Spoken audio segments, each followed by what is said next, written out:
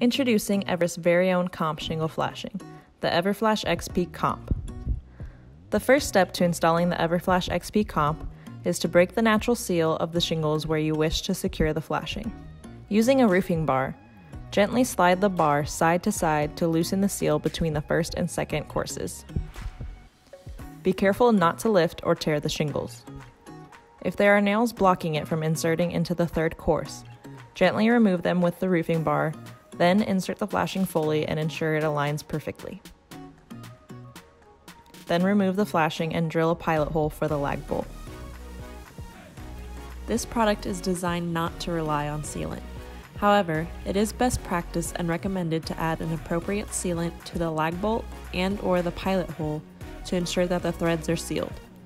Other common and optional methods are to add sealant to the underside of the flashing as an upside-down U or in the dome of the flashing. Insert the flashing over the first course, under the second course, and at least 3/4 of an inch into the third course. Then place the L-foot on top. Secure the flashing and L-foot with a lag bolt and EPDM-backed sealing washer. The washer comes concaved. To ensure a proper watertight seal, drill until the washer is flat. Do not convex or over-tighten.